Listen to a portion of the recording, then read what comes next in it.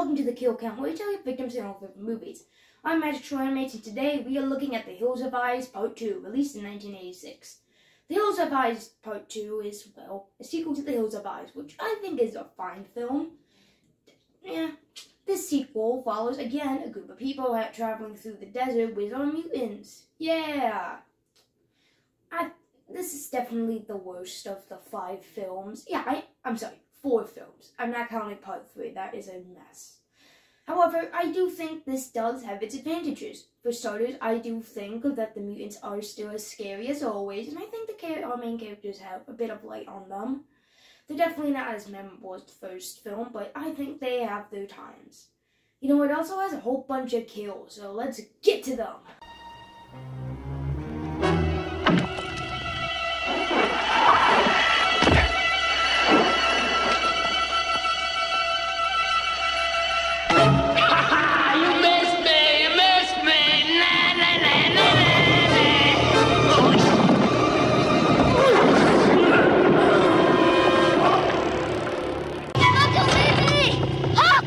I'm not gonna leave you!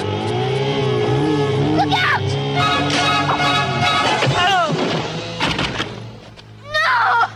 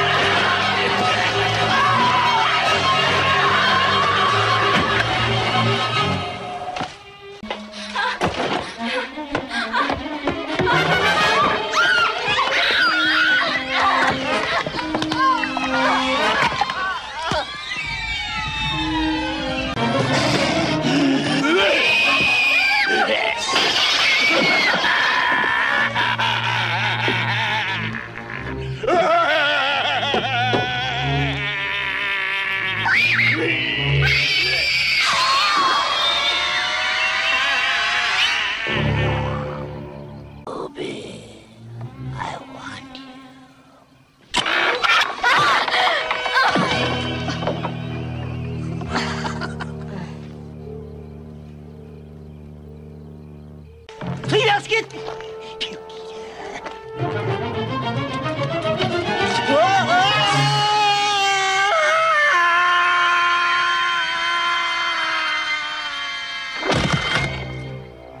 Way to go, Beast. Way to go, boy.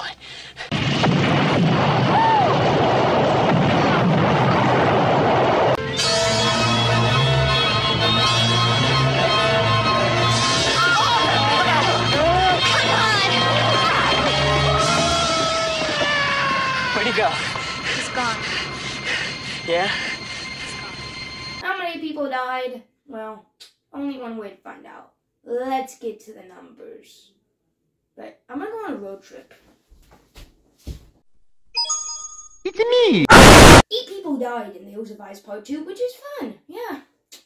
Just put the, I'm just gonna put the pie chart up there. I don't know if I'll do a gender breakdown. Yeah.